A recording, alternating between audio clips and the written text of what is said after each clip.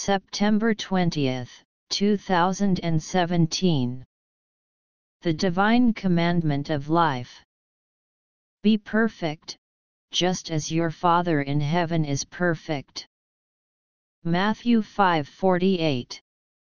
Our Lord's exhortation to us in Matthew 5:38-48 is to be generous in our behavior toward everyone. Beware of living according to your natural affections in your spiritual life. Everyone has natural affections, some people we like and others we don't like. Yet we must never let those likes and dislikes rule our Christian life. If we walk in the light as He is in the light, we have fellowship with one another, 1 John 1:7, even those toward whom we have no affection. The example our Lord gave us here is not that of a good person, or even of a good Christian, but of God Himself. Be perfect, just as your Father in heaven is perfect. In other words, simply show to the other person what God has shown to you. And God will give you plenty of real-life opportunities to prove whether or not you are perfect, just as your Father in heaven is perfect. Being a disciple means deliberately identifying yourself with God's interests in other people.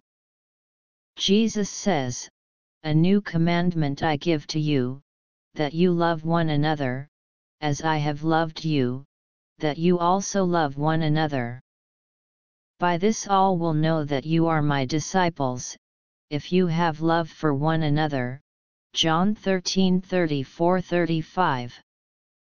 The true expression of Christian character is not in good doing, but in God-likeness. If the Spirit of God has transformed you within, you will exhibit divine characteristics in your life, not just good human characteristics. God's life in us expresses itself as God's life, not as human life trying to be godly.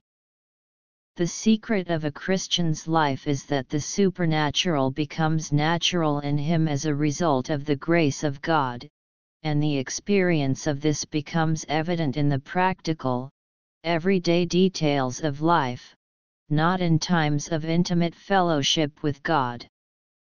And when we come in contact with things that create confusion and a flurry of activity, we find to our own amazement that we have the power to stay wonderfully poised even in the center of it all.